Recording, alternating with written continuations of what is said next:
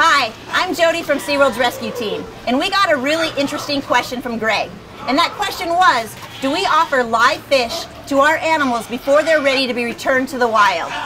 We actually offer live fish to the animals at the start of their rehabilitation process.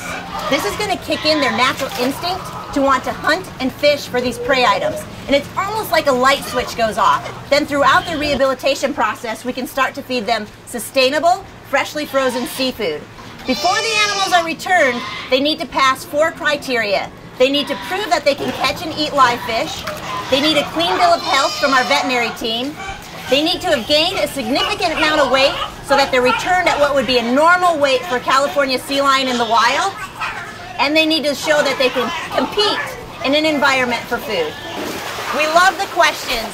Keep them coming at AskSeaWorld.com.